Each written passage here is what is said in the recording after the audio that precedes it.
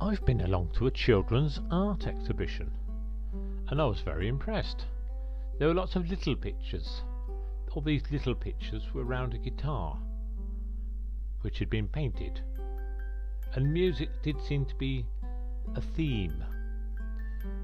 A lot of children do play the guitar, and that must be a nice thing to have under your belt when you're growing up.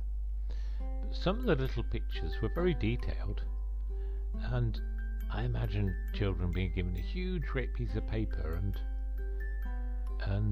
that's what you have to do. But if you give them a little piece of paper, they seem to be able to cope with that and do some nice detailed things, and maybe it's not too overwhelming. Lots of original ideas. I wonder what's that one's about, with that person playing the cello and the person in the attic. Very Jungian. And weather, that was another theme. The weather.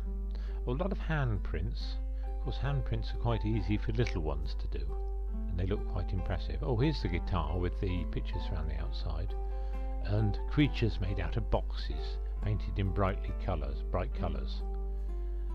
I think the teacher may have helped with some of the pictures, because they don't quite have the childish look about them, but most of them look quite childy.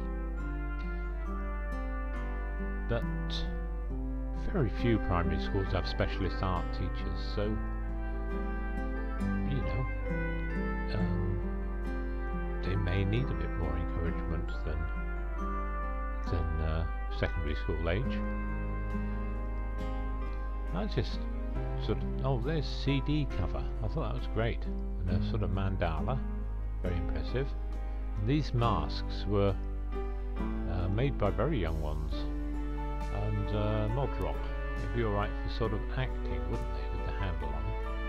They look very spooky though. A bit too spooky for children, I think.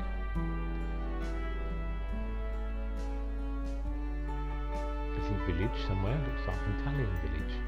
And parrots. And prehistoric monsters. Right, it's a little village again. Some more masks, African masks. More music, guitars and keyboards. More box creatures. Oh, there's a little village again. Oh, that's the end.